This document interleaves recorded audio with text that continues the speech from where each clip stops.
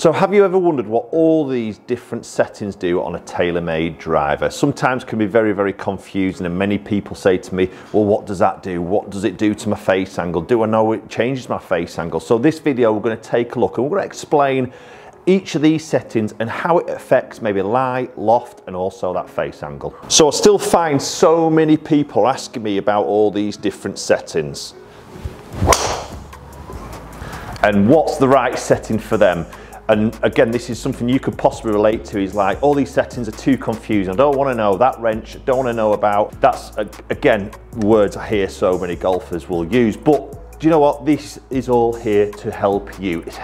Some of these settings might not even be associated with yourself and your delivering your swing, but for me as a custom fitter, I've got lots of options at my disposal to dial a club into your club delivery. So that can only be a good thing, can't it? It's like think of it this way, it's like multiple drivers in one. Think of it another way. If you're making some swing changes, you get a driver, you get fit for it, you then make some swing changes, your delivery does change a little bit, you've got some options that you can then dial into your new club delivery potentially. So a driver that can work with you. Okay, so obviously with your wrench, as you unscrew the screw on the bottom and you remove the shaft from the head, you'll see all these different settings here, all these little notches and some information, but not all of it. And this is where I hope this video will help you. So first port of call, this is where everything's going to be judged from, is that standard loft. So whatever you line up to the back of the hosel of the golf club, where that arrow is going to play that club in its standard position. So what I mean by standard position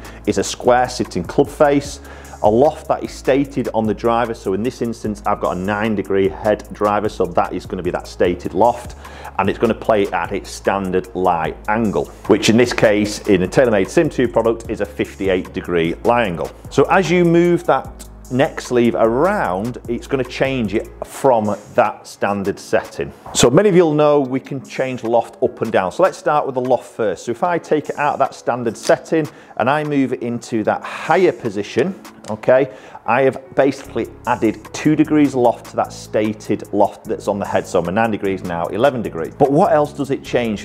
And those changes aren't actually shown on the actual adapter itself, unless you go looking online. So you move into that higher position and you are actually closing the club face by 4 degrees, which is a lot, isn't it? So why would you go into a higher setting? So potentially if you're a golfer, we're going to reference this around a right-hander, obviously reverse this for a left-hander, but you work this around a right-hander, you move the loft up by 2 degrees, it closes the club face by 4 degrees, so potentially helping to reduce a slice to the right, or obviously adding loft is potentially trying to get a ball to launch a little bit higher. So for instance, if I've got a golfer who typically his loft would be around 10.5, 11 degrees of loft, but struggles maybe with the slice, I would possibly put him into a 9-degree head, up the loft by 2 degrees to get it around that 11-degree mark, but then at the same time I'm closing that club face to try and eradicate a certain right shot or that slice, the push that it has to the right of target. So we have got little notches in between that standard setting up to the higher. We've actually got 1, 2 notches, and then we hit that higher position. So 1 notch up from standard towards the higher setting is 0.75 degrees more loft,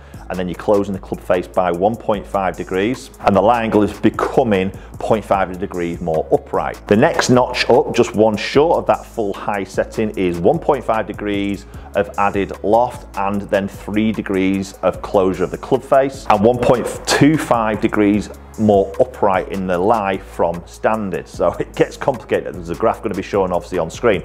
Now, the other aspect you've got to think about is as you add the loft, and what we're seeing in those first 2 notches is the lie angle comes more upright in the lie. Again, another way of trying to reduce a right shot of target. Upright being more left biased, a flatter lie angle would be more right biased. Okay, so the opposite of that then applies if you go into that lower position. So again, just for argument's sake, if I go into that full lower setting, bear in mind we've got 2 notches before we get to that full lower setting, I'm reducing the loft now by 2 degrees. So my 9-degree now is becoming a 7-degree driver. But obviously what that does is the opposite. With the club face, it now sits at 4 degrees open. So anybody who maybe hits that left shot, who wants to try and see that face be a little bit more open at that impact, again, that is a good option. So that's going higher, that's going lower. So if we flip this adapter all the way around, you then got like a blank section at the back, but as you take the adapter out, it says upright lie. So if we line that up towards the back of the hosel,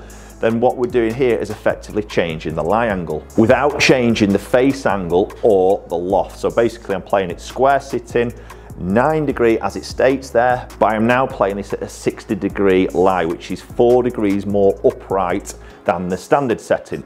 So again, if you don't want to change the way a club looks at a dress, some people don't want to see that closed club face to try and stop that right shot. They don't maybe want to see an open club face, so you can keep the club sitting the same, keep the loft at 9, upright lie, helps to reduce that right shot, potentially giving you a bit more of that left biased. And again, there's notches in between, which I'll show you on that graph as I'm putting this up onto the screen. Just to note there as well, for you left-handers, is the adapter is different, so don't get confused with a right-handed adapter in a left-handed driver. It won't work, it will confuse everything. So you left-handers will actually have an LH on the adapter. As soon as you take the shaft out, LH obviously stands for left hand, and that adapter then obviously works in the same process but for the left-handed head. So hopefully you haven't lost me there. It does sound very complicated. Again, I would always sort of stress, go and get fitted initially for a driver like this or any other makes of drivers that have neck sleeves. They don't all work in the same way. So this is obviously, I'm talking TaylorMade Pacific in this video, but obviously there is options in other brands which do work in different ways and do different settings and different adjustability.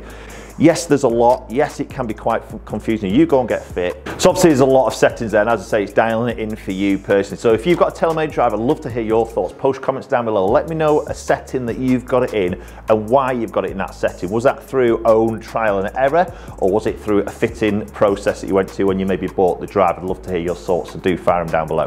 Okay, hopefully that makes sense. Any questions, any queries, do fire them down below. But that's how the TaylorMade neck sleeve works, and hopefully we'll catch up with you all very soon.